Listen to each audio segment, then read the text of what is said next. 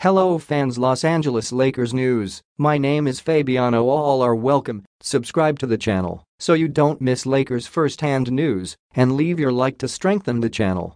The Los Angeles Lakers are reportedly interested in Atlanta Hawks star point guard Trae Young, though Young is under contract until 2026 and has not requested a trade. A potential trade scenario could involve Lakers giving up D'Angelo Russell, Rui Hachimura, and draft picks.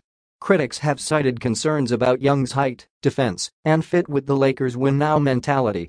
However, supporters argue that Young's offensive abilities. Leave your like on this video to keep up to date with everything that happens at Lakers. Thanks. Continuing. Playmaking skills and potential make him a valuable addition.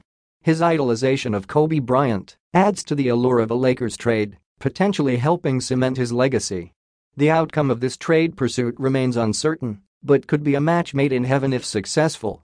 Put your opinion in the comments, as it is very important for Lakers. I update you at any time with the latest news from Lakers. Help the channel become a member